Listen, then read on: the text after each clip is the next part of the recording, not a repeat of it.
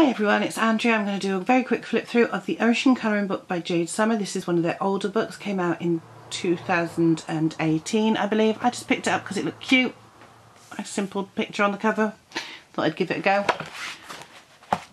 Front and back. And of course I can do this with felt tips in bed if I want to, if it's not the ones that aren't too So we've got the information page that we always have, and then the thumbnails. And let's look at the picture. So there's the picture that is on the cover. Nice big spaces, not too much detail, but it's just enough that it's going to be fun without being too complicated. So some of them have got a bit more detail than others, but again, they're not horrendously busy and difficult, which is what I wanted. Sometimes you just want to sit and block colour and not stress about what you're going to do. So, you know, that's why I buy these simpler books, just to enjoy the colouring aspect of it. I mean, I've got lots of Jade Summer books I haven't coloured in that I want to, and I will get round to them. I love this pufferfish, he's so cute. His little smile.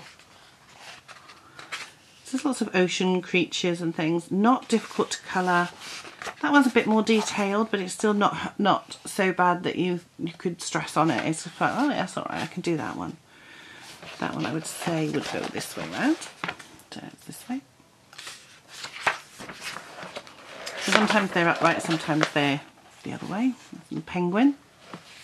I don't mind which way, jellyfish. So these are really nice, easier pages, you could say. They're not what I would call children's colouring book pages.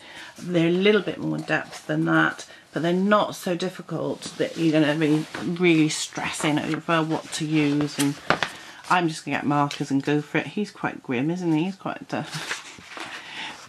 and the little starfish I like, and they got little smiles too. Look at their smiles, they're so cute. I might blend with the toy markers on there. I'm using different oranges to get different, you know. That's a nice one. I'm not sure which way that one goes. Some of them go, yeah, it would go up that way, I think.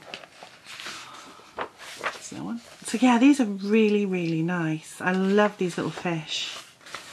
And various little ocean creatures, very nice. I like them.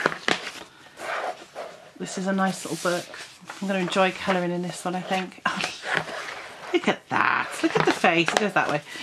Look at the face. I love the way that they smile. They got little faces, and they always look like human fish. They are so cute. Oh, that one's sweet. So some of them are a bit more realistic looking than others. And he definitely goes that way. Look at the size of him. He is gorgeous. I like that one. And then this one here.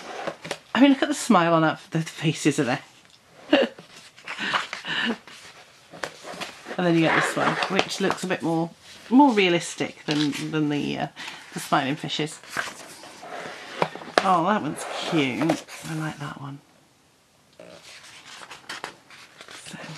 So I'm turning this page a lot again. Like I said, I do prefer it when some books they put them all the horizontals and all the vertical ones together, so that you're not constantly turning the page. But it's a first world problem, because it doesn't matter if you're colouring; it's only when you're flipping.